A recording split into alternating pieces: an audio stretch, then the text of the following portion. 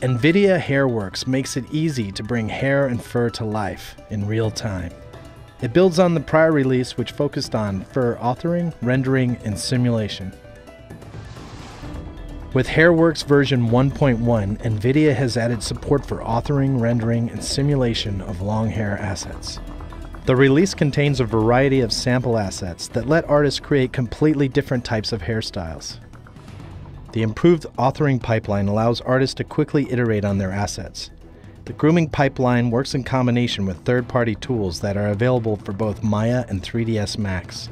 The groom is exported via guide curves and growth mesh to the Hairworks viewer.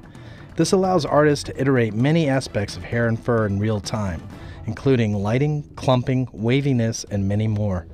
Because Hairworks makes use of tessellation, the memory footprint for a simulated hair asset is fairly small, which means that several assets can be easily simulated on the same screen.